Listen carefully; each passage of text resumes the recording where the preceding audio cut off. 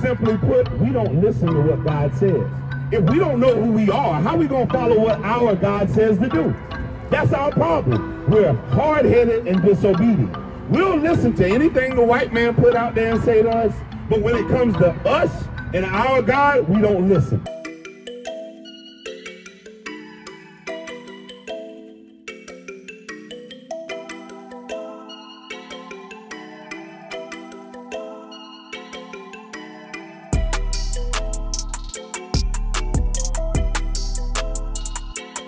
They hate that the prophets are back teaching our people the truth.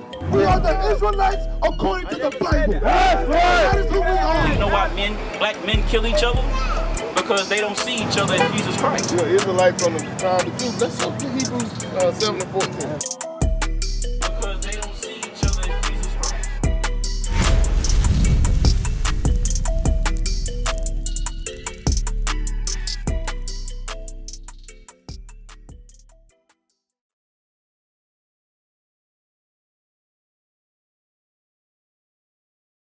We got people out here saying, I'm mixed.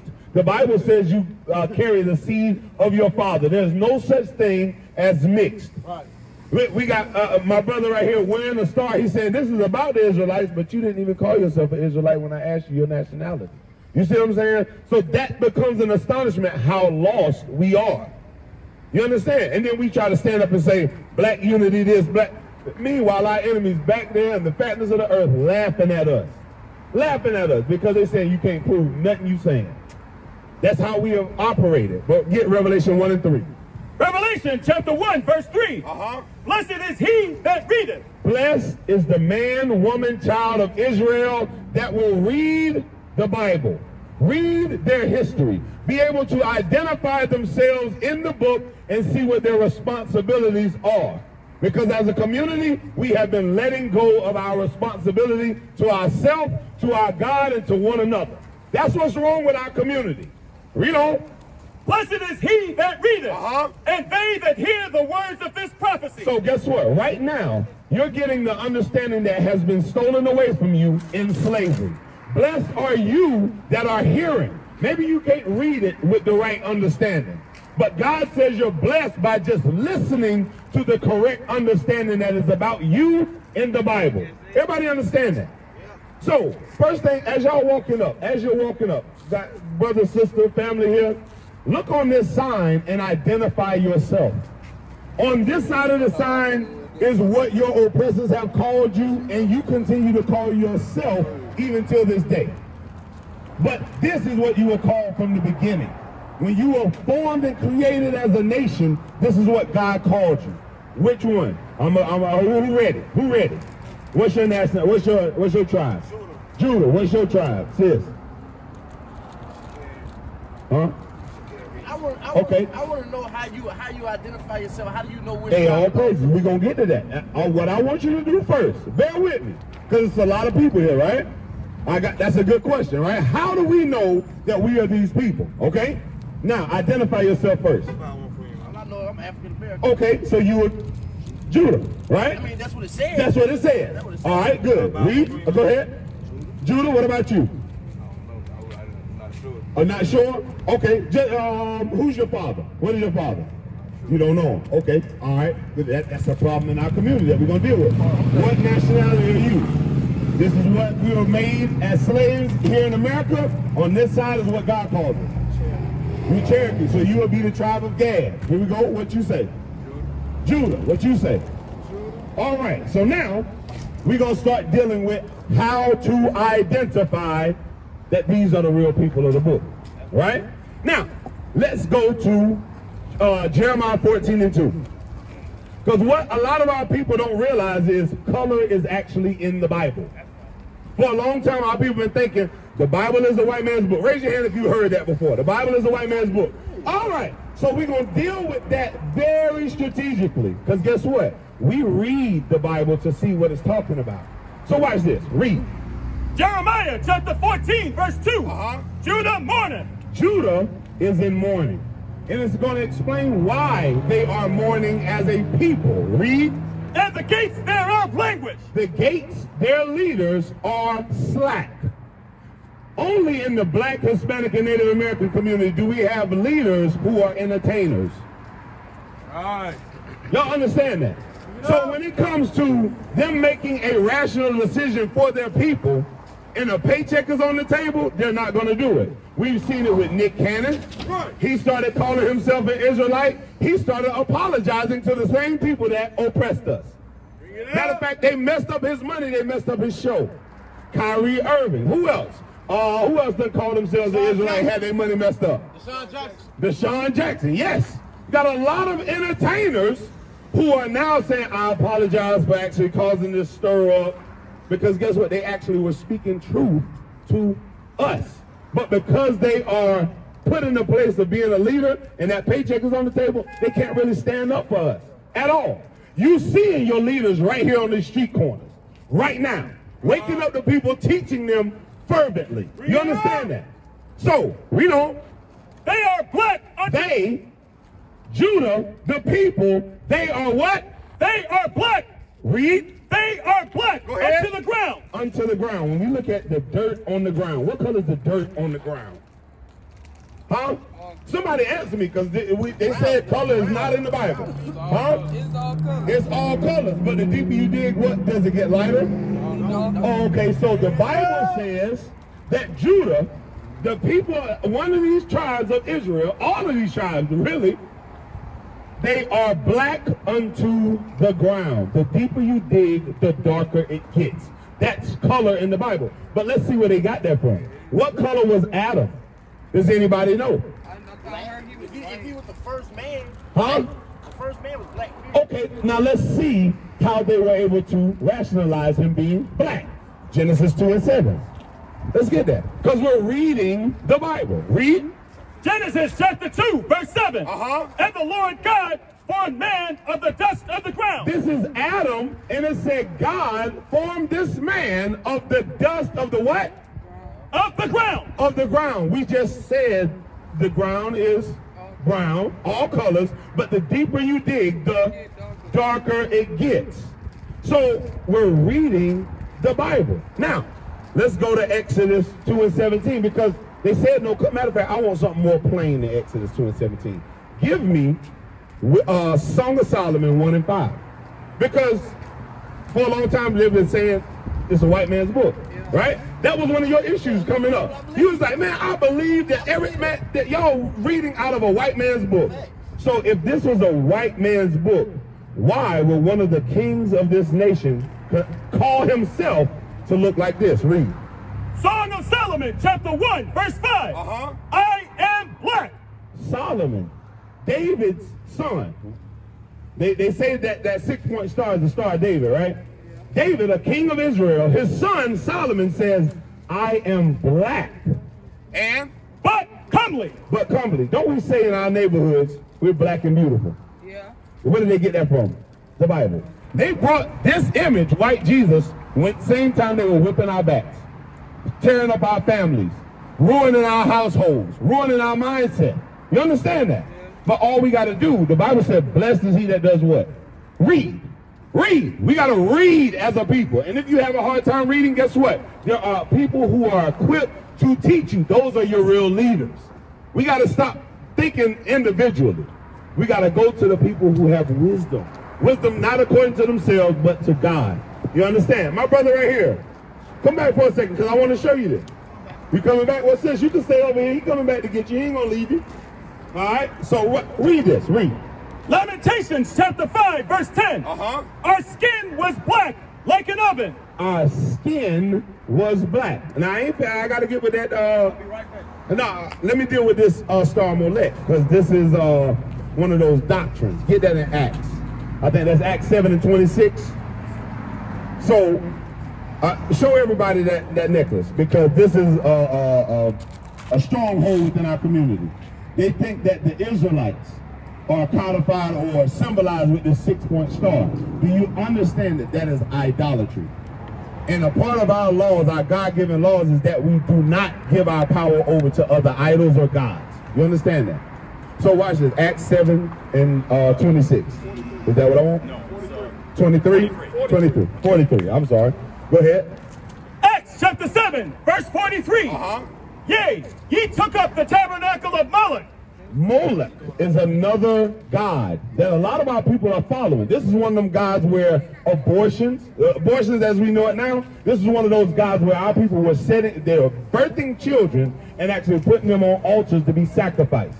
But we now call it abortions. Y'all understand that? So guess what? We're still serving those same gods, but we don't recognize it. Y'all understand that? We got abortion clinics all in our neighborhoods. You understand that? But it roots from that ideology of the god Moloch. Y'all understand that? Our God says be fruitful and multiply. But we're the only nation. Other nationalities and races have hard times bringing forth children. We bring forth children out of wedlock, all out of order, and we the ones killing our own children. So we're committing murder within our own communities. But that's the doctrine that comes behind that symbol. You understand that? Read. Yea, ye took up the tabernacle of Moloch, and the star of your god Remphan. And the star of your god Remphan. You understand that? These are the things that we've taken in our inside our spirits. Go to Deuteronomy 28. I want to show y'all something. Because have y'all ever heard of we deal with generational curses? Yeah. Now, how many of y'all from Columbia? From the area of Columbia? All right. So where y'all from? Let me ask you. Sandy Run. Sandy Run, out there in the country. St. Matthew, right? That area. Where y'all from? I'm from Jasper County. Jasper County. Down there, a lot of crime and violence going on down there in Jasper County. Where you from, bro? Northeast Columbia. Now guess what? Even though we as a people come from different places around the state, we got the same crime, victimization, oppression going on. But why is that? Deuteronomy 28:15. Deuteronomy. Shalom, Israel. This is Bishop Nathaniel. I want you to know that you can view all our Sabbath classes live on IUIC TV. That's right, I said on IUIC TV. Download the app today. Shalom.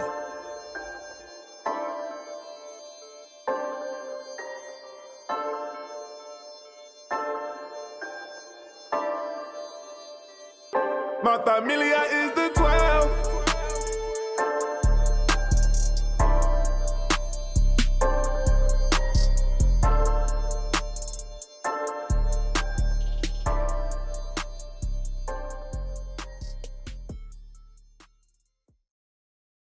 Chapter 28, verse 15. But it shall come to pass, if thou wilt not hearken unto the voice of the Lord thy God. Simply put, we don't listen to what God says. If we don't know who we are, how are we going to follow what our God says to do? That's our problem. We're hard-headed and disobedient.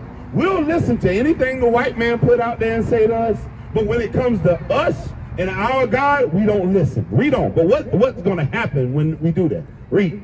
To observe to do all his commandments. God made us royalty when we kept his commandments. But when we didn't keep his commandments, what happened? And his statutes which I command thee this day, that all these curses shall come upon thee and overtake thee. Get verse 46. Curses, are curses a good thing or a bad thing? Help me out. Huh? Oh, okay. So if I curse you out, is it a good thing or a bad thing? However you take it. All right, bro. I'll keep it real. I want to ask one. Okay. This is what I've always been curious about. All right, and let me get to it. I got a slide though. I really got a I know. slide. Give me 2 minutes. All right, bro. You'll keep it real with me, right? If I cuss you out, what's gonna happen? It's gonna be a bad situation, right? So why is it when we start looking at our situation and we talk about curses, we're like, well, it's whatever you make it. You want to know why it's whatever we make it? Because it's whatever he'll tell us in a lie. And we believe lies all day in, day out. Now watch this. Read verse 46. Deuteronomy chapter 28, verse 46. And they shall be upon thee. So everybody pay attention real quick. We were just talking about curses.